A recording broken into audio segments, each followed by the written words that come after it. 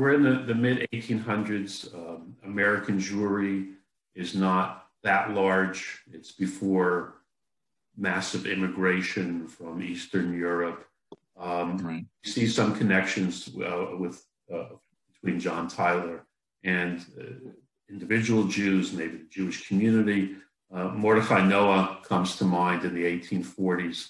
Just a little bit about that. I mean, it doesn't sound like it was a significant part of Tyler's presidency or whatever, but if you can elucidate a little bit on Mordecai Noah and that relationship. Yeah, Mordecai Noah was a pretty prominent figure in New York City history, particularly in the 1830s and 1840s. He had at one point, I think under the Madison administration, had been the U.S. consul to Tunisia. He had been a Jacksonian Democrat. In fact, at one point, I believe he was Grand Sachem of Tammany Hall, the Democratic political machine in New York City. He also served for a time on the criminal bench of New York City. And he was also a journalist, which is really how he and Tyler came to cross paths in the early 1840s. Noah actually liked Tyler's approach to politics, liked that middle of the road approach. So I guess Noah kind of, realized what Tyler was all about when later historians haven't given him credit for that. Liked the notion that Tyler was trying to bring both sides together.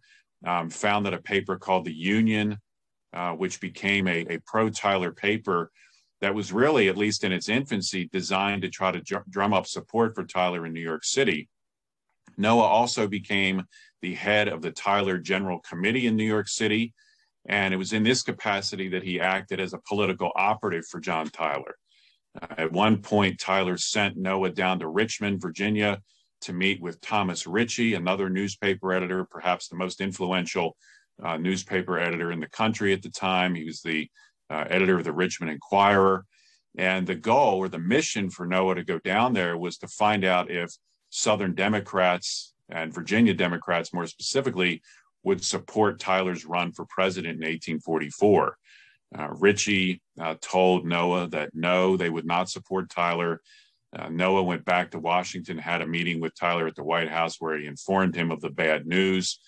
And at one point, Noah told Tyler that he believed that the way Tyler was trying to go about building a third party was not the way to do it. Tyler had tried to use the patronage, had tried to throw out everybody that didn't support him from the patronage positions throughout the United States and tried to replace them with pro-Tyler men.